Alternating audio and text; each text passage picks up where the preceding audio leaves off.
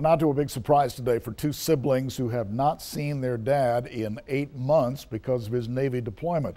But our Bill Churchwell was there today at Orange Grove Primary School for what turned out to be a joyful family reunion. It's Dr. Seuss week at Orange Grove Primary, and students are filing into the cafeteria for a special assembly. Among them are first grader Kyron and his sister Karina.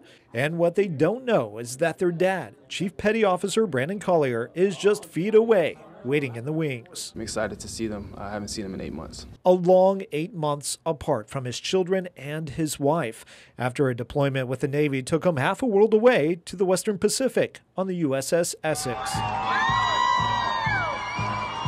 They wanted me to come back, and they just wanted a time, and I couldn't give them a for sure time, but today's the day. The kids were about to get a shock of a lifetime. As the assembly began, Kyron noticed a familiar voice reading the story. Today is your day. You're off to great places.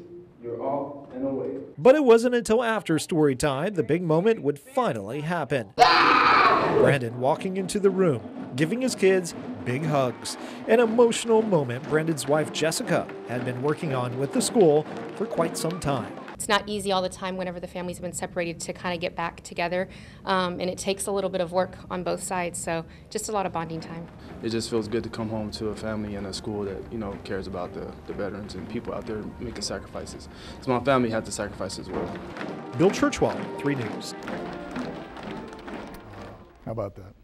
Unfortunately, the homecoming is going to be short-lived. We're told Collier is only home for 2 weeks before his next deployment, but of course we thank him for his service and glad he was able to take part in that at the school in Orange Grove today.